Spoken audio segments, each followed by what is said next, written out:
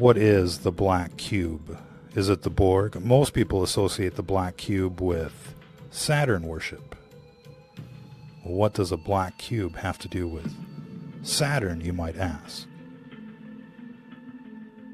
Saturn is the sixth planet from the sun, according to the science.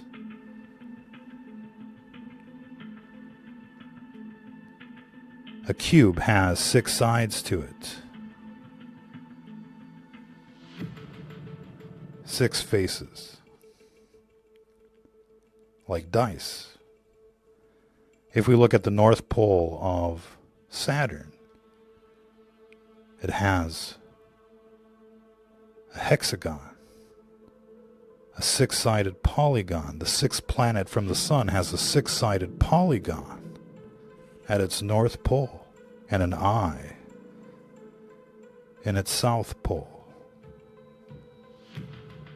Sounds like a creepy planet. What's going on with Saturn? What's going on with the hexagram? Now, of course, the hexagram is related to the hexagon, the 6-pointed star. So we've got the cube, which is a 6-sided object that's related to the hexagram and the hexagon. It's like they all go together. Essentially, the black cube represents the worship of the number 6. Much like Satan worship. And to make things even creepier, we've got Saturn, which starts with SAT. It's a type of anagram for Satan. So the black cube is like coded language. It represents the number 6, like many other things hiding in plain sight. The hexagon, the hexagram, the cube, the Saturn. Does Saturn exist? Most people can zoom in to Saturn with a camera and see the planet for themselves. You can check out those P1000 videos if you want to. But we see the black cube symbolism pretty much everywhere. We see it in music videos, we see it in movies, we see it in monuments. It's like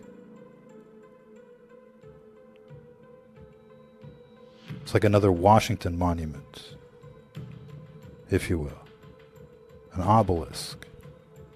All of these shapes and symbols have meaning. They represent something to the world of the occult based on math and science, if you will.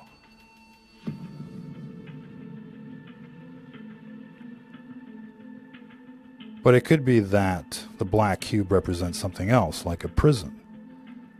A prison for our minds, a prison for this solar system. We don't really know exactly the confines of this world, what's going on here, other than to say that we're trapped with these demons on this planet.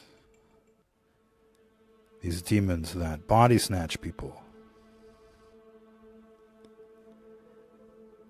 take over their minds. In fact, we're at war with this darkness, this spiritual wickedness. And it's imprisoned this planet, if you will. Or this planet has become a prison. It tells us in the New Testament that Jesus came as a ransom for many. When do you pay a ransom? When people are being held hostage. Isn't that the feeling right now? That we're being held hostage by some kind of hostile, evil force? Perhaps the Borg? Perhaps that's the future of a satanic humanity? To be assimilated by the AI, by the beast system. Of course, the barcode represents 666. We know that the beast system is digital in nature. But what about these religions that are participating in quote-unquote Saturn worship? How complicit are they?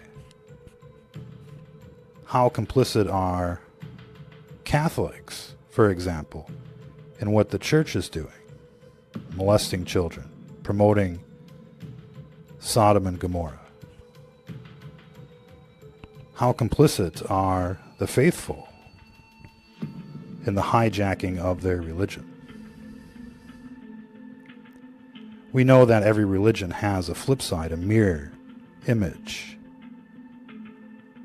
There's a synagogue and there's a synagogue of Satan. There's a church and there's a church of Satan. And undoubtedly there's a mosque and a mosque of Satan that appears legitimate on the outside, but on the inside it's corrupt to the core. As Christians, we don't really get along with other denominations. This isn't exclusive to Christians by any means, but Catholics and Protestants have been fighting it out, and many other denominations have been fighting it out with one another, even though we're supposedly all on the same team. And so when we look at other religions, we're even more critical. We're even more critical of our brothers and sisters in faith, like Jews and like Christians and like Muslims. Every Muslim believes they're like of the same religion.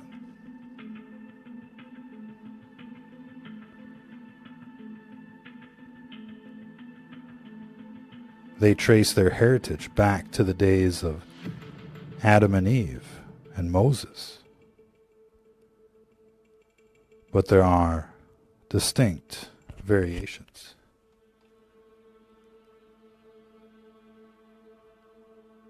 Now we often see this imagery of the dark side, the Baphomet. It's baffling indeed. This one is missing the female breast, but it should have it. But what do we see here? It's the mixing of species, the mixing of sexes. It is the perversion of creation and the natural world.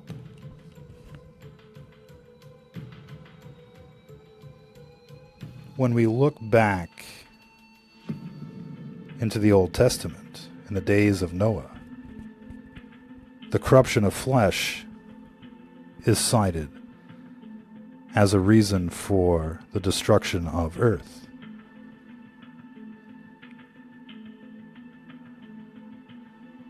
Men taught the mixture of animals of one species with another, and they sinned against the beasts and birds and all that moveth and walketh on the earth. There's much speculation that chimeras were running around in those days, that the Nephilim weren't just giant people, but different sorts of abominations. And there's a reason why the perversion of animals and people is a major problem, because people and animals are meant to host specific spirits. There's a spirit that goes with the body, if you will. And when we have clones, when we have genetically modified organisms, when we have chimeras and hybrids, we essentially have ourselves a major abomination. And it's happening again. Check out this GMO monkey pig. You've heard of all sorts of chimeras and all sorts of hybrids. Look at its eyes, red, like the flames of hell. Looks like something out of a horror movie. Part monkey, part pig. Could be a little human in there as well. We know there's all sorts of experiments happening right now. All sorts of chimeras being produced. Why? Because it fits in with their religion. They want to provoke the Almighty.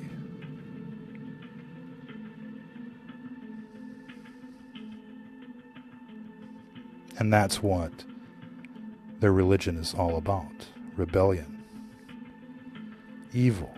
The opposite of what's in the Bible. The opposite of what's in the Old Testament. And so despite the appearances, the religion of evil is essentially apostasy. It's a big word for the world of today. Apostasy, what does it mean? But you have to remember that, as critical as we are of other religions and other denominations, most people that are in these churches, check out this underground facility, waiting for doomsday. Video guy is fired. But many people in these religions have no idea about how hijacked the world actually is. To this person of faith on the right here, they're putting the Torah on their forehead in a black box. Why is it a black cube?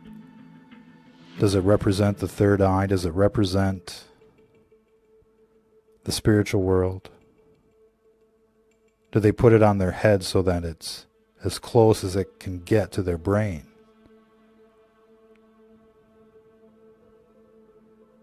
Do they look at it as a black cube, or do they look at it as Holy Scripture?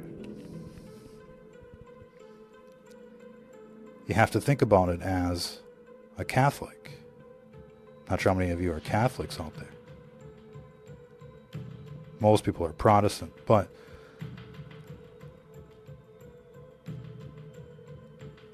from a Catholic's perspective, just going to church on Sunday, they have no idea really what's going on behind locked doors. They have no idea what's going on at the Vatican.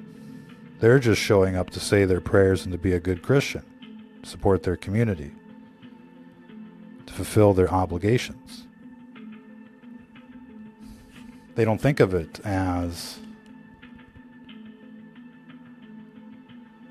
anything beyond that. Even though the Sabbath day begins on Friday and ends on Saturday, they go to church on Sunday. They do that because everybody goes to church on Sunday. And the church tells us that Sunday is the ceremonial observance of Saturday. So we don't really think about it, do we?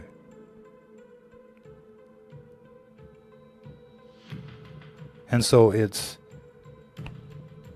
rather easy to show up at some of these locations with the best of intentions without having any idea of what's going on. And so before we start wagging our fingers at other religions, we should think about what's going on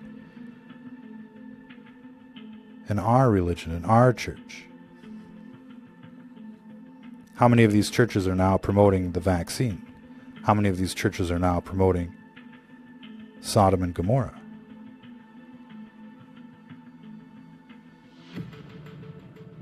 And so it's so bad that many people aren't even going to church anymore. But what does the New Testament tell us? It's not about going to church. It's about saying your prayers. It's not about being seen. It's about doing things in secret.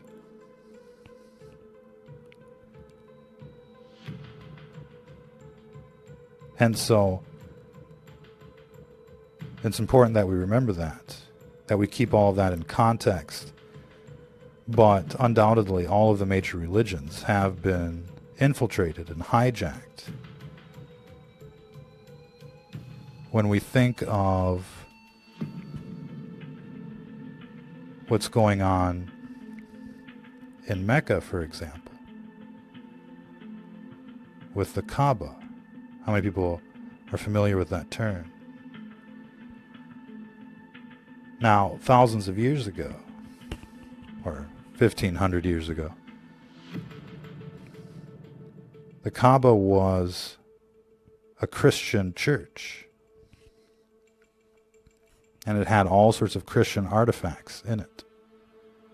Today it is a pearl white building, perfectly pristine on the inside. You never get to see the inside. You never get to see what's under the black cloth, the veil, if you will.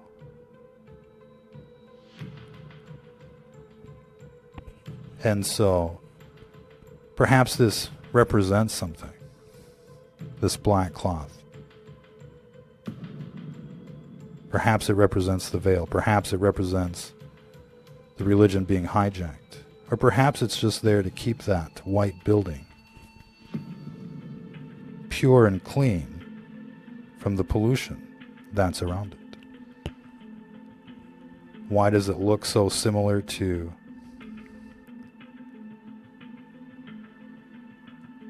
the North Pole of Saturn? Is that a coincidence? Why are they going counterclockwise instead of clockwise?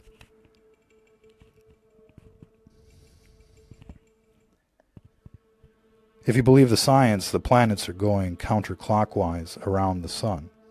If there is an up in space and a down in space. But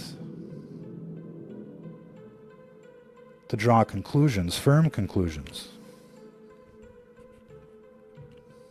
may be part of the test. How quick are we to judge religions that we don't even know about? How many of you have read the Old Testament? How many of you have read the Quran? And so, drawing conclusions when it comes to what's going on in other parts of the world is difficult, to say the least.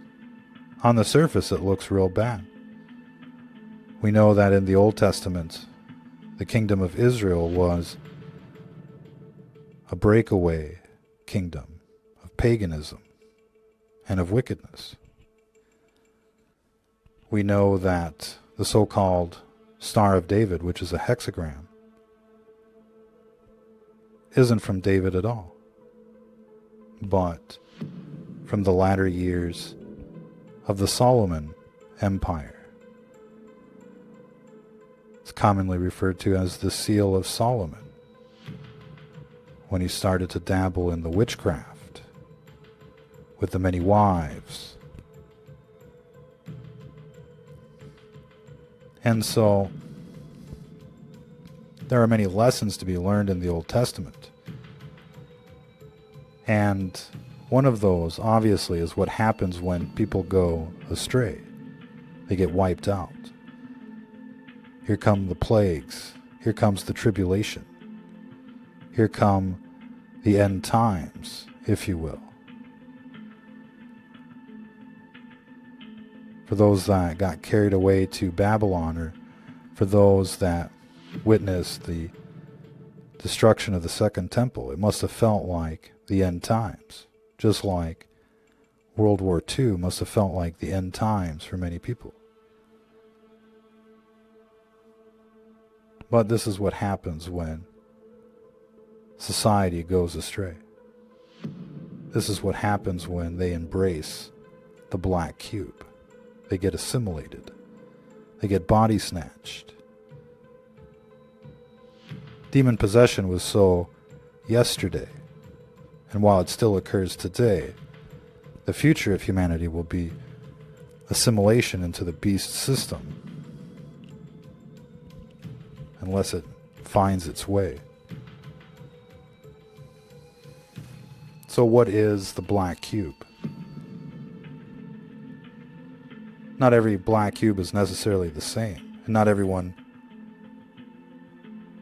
in proximity of a black cube is necessarily a cult member. But there is plenty of reason to be suspicious of what the black cube represents. It's obviously the worship of the number 6. It's not really Saturn worship, in a sense. It's worship of the number 6. Saturn is the 6th planet. It has a hexagram at its north pole. Hexagon, we should say. You know, there are countries that call themselves the hexagon out there. You have to wonder about those countries. What are they worshiping? But then again, every country is essentially the same. Secular, statism, atheist, anti-Christian to its core.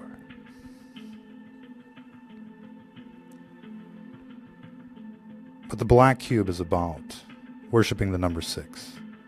Saturn worship is really about worshiping the number 6. Worshipping evil. Worshipping abomination.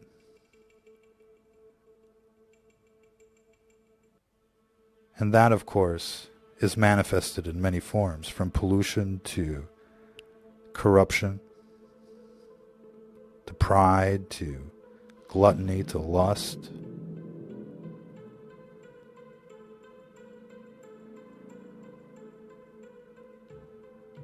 Evil is the opposite of everything that's in the Bible. It's the opposite of the Ten Commandments.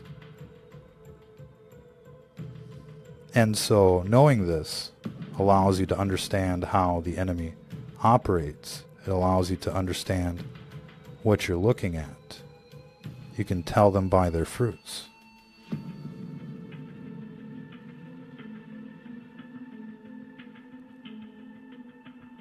And so,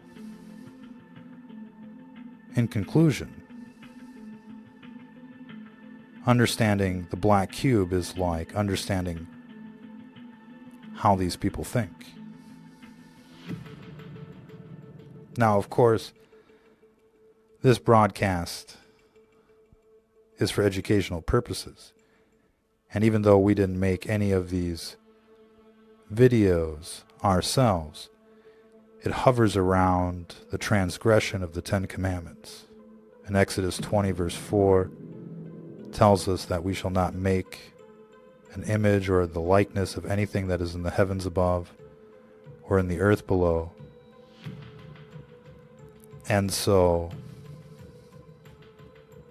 we obviously don't recommend mirroring this particular video. We don't recommend that people make videos of a similar nature. You're not allowed to make images of Baphomet or the devil or Saturn or anything like that, because not only will some people worship it, but so will some of the host of heaven, according to the book of Deuteronomy. So how well do you know the Bible? How well do you know what's allowed and not allowed? We do these videos for educational purposes. It will self-destruct because it's too hot to keep out there. But in case people were wondering, what is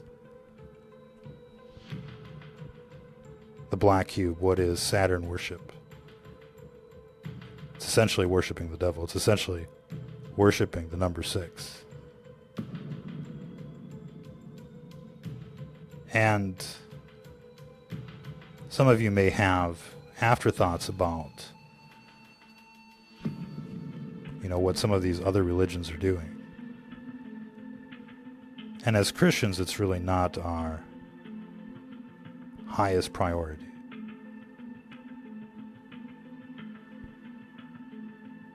We're called to not participate in what other people are doing.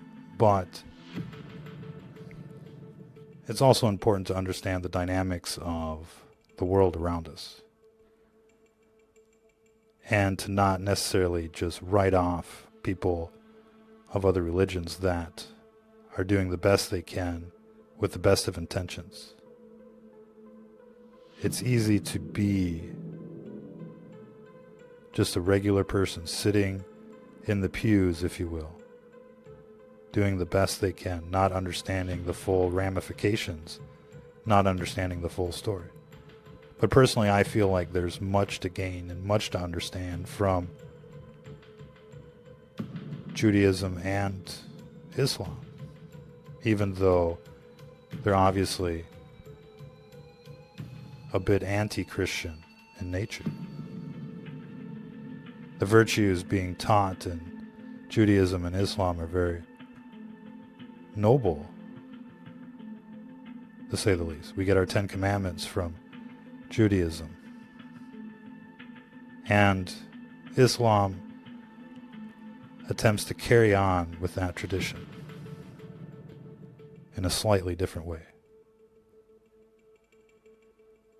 And so while we're certainly not evangelizing for other religions, it's important to look at the big picture. We have just as much trouble in the Christian churches as they have in their synagogues and the like. And we would really like to do a review of what's going on in those religions from the Christian perspective. We're certainly just not going to be able to unpack all of that in this broadcast. But as a Christian, there's much to be learned from our brothers and sisters in faith.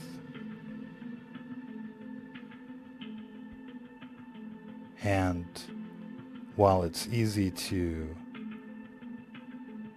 criticize what we don't like, it's important to focus on what we can learn from. And there's plenty to learn. There's plenty to learn from Jews and Muslims, believe it or not, despite the symbolism. On the surface, it's obvious that every mainstream religion has been hijacked. But in the scripture, there's much to learn. We'll leave it there for this broadcast. Appreciate everybody tuning in. Obviously, that's idolatry right there. All right. So, there's plenty of criticism to go around, to say the least. But it is interesting to see the relationship between the hexagon, the hexagram, the black cube, and Saturn, and the like. And of course, the rabbit hole goes much deeper than that. But if it is true that there is a sixth planet from the sun and it has a hexagram, and its name is similar to Satan, then we should be concerned. And as spiritual warriors, obviously knowing where Saturn is in the sky makes for a prime target, but you don't want to miss.